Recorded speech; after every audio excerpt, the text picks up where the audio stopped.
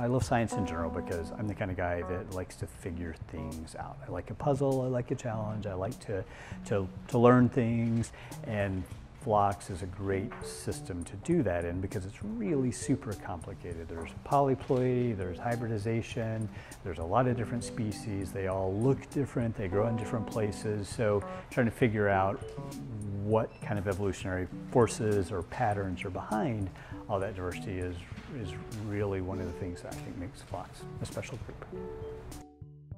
In the desert Southwest, Phlox amabilis, Phlox nana, and Phlox woodhousei all occur in diploid, tetraploid, and hexaploid populations.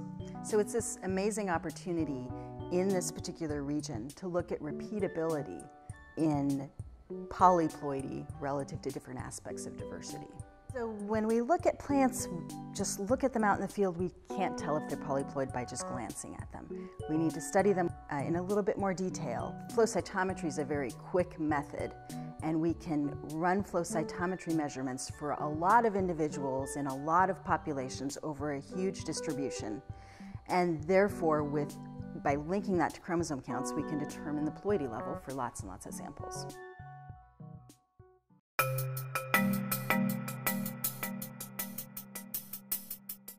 In humans, we have 46 chromosomes, 23 from the mom, 23 from the dad.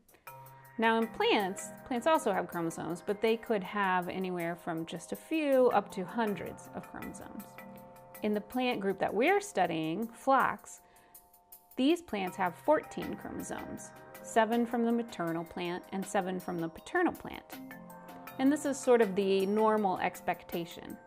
But what we find when we look more closely at Phlox and lots of other plants is that some populations have twice that number of expected chromosomes, or 3 times that number of expected chromosomes. And in plants, when you have these extra chromosomes, this is called polyploidy, or sometimes cytotype diversity.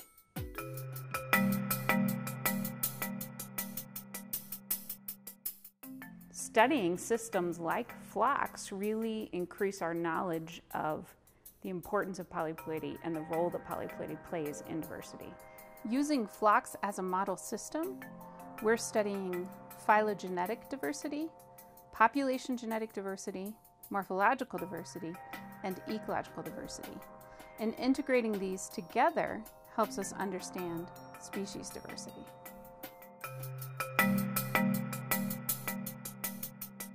What I'm most excited about finding out from this research is how the different polyploid and diploid populations and species of Phlox are related to each other in evolutionary time. So we can actually figure that out from sequencing a bunch of different genes across the genome. So things that are less related evolutionarily, that have diverged for a longer time, have more changes in their DNA sequences. And so I can use those similarities and differences to basically build a phylogenetic tree, an evolutionary history, or almost like a pedigree of how these populations and species are related to each other.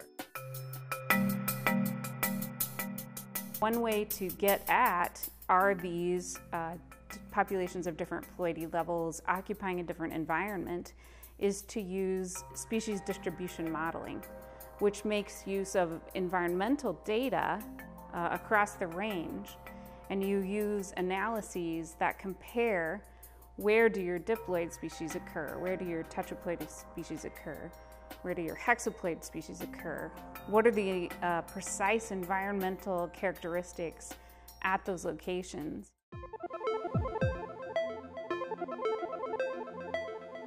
There's many ways that polyploidy affects plants or having multiple sets of chromosomes.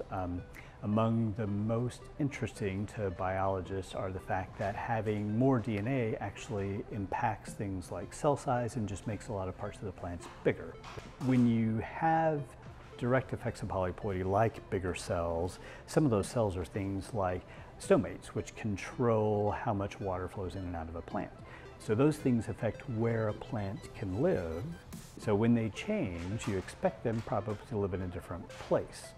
And in the case of our Phlox plants, we actually find that to be true. There's one place where, for Phlox amabilis, there are diploid plants and tetraploid plants, and they're growing very, very close together. When we actually look at soil differences, we find they're they're very different soils. It turns out that the diploids tend to grow on soils that are more fine and hold water a little better, but the tetraploids are growing on more coarse soil and the water flows through. So there's a lot of different traits at that site that differ between diploids and tetraploids. This Phlox research is a really great opportunity for graduate student and undergraduate student research.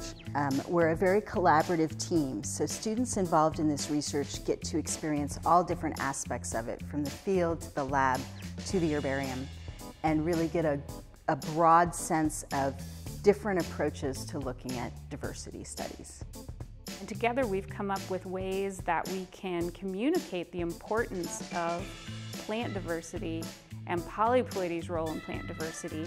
We've had outreach events here at the garden talking about our research and providing hands-on opportunities to see some of the things that we do. We also worked collaboratively to get to develop a teaching module that can be used in high school classrooms. We are hoping to invite some students from Fresno State to come work at the Desert Botanical Garden and work with docents, so the volunteers that show people around the garden and tell them, educate them about plants, and in learning this they can jointly learn about research, but at the same time learn about how to communicate research to the public and to other students, explaining things to people who don't have a scientific background, which is very important for all beginning scientists.